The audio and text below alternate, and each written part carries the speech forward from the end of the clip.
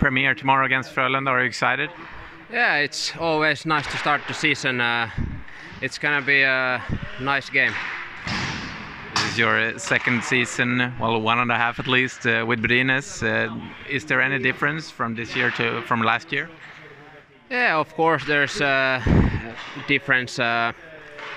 This year it feels that the team is much more confident, and I think we are well prepared for this season now. Individually, how have you prepared for this season? Yeah, I had a good summer practice, and of course now we have practice with the team already over a month, so my body feels good right now. And Frölunda, what can you say about them? They're gonna come hard for sure. We need to be ready right from the start. Good luck tomorrow. Thank you.